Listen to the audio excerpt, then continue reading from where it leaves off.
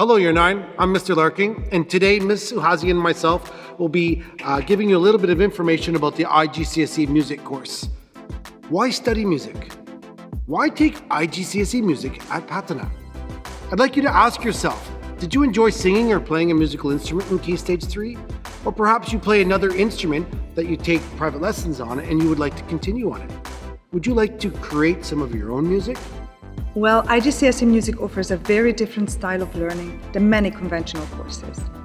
Music classes tend to be much smaller than other disciplines, allowing for increased individual attention. IGCSE Music is about creating and listening to music. It covers performing, composing, and listening to a wide variety of musical styles, including popular music, world music, and classical music.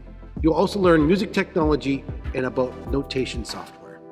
In this course, students get to decide a large percentage of what they want to study, which is quite unique at this IGCSE level. By the end of the course, students submit 2 compositions of any style and 2 performances, a solo and an ensemble performance. For the final 40%, students complete a listening paper describing recorded music examples from all around the world. Music is the culmination of disciplines with many transferable skills. You calculate, you listen, you feel. It is physical. You read, you synthesize, and you perform.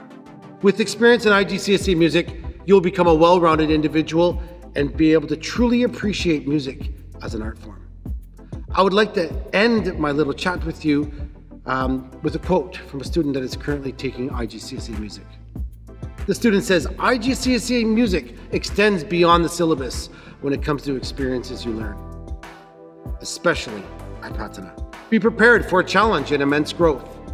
It all depends on you and your path that you take in your own music.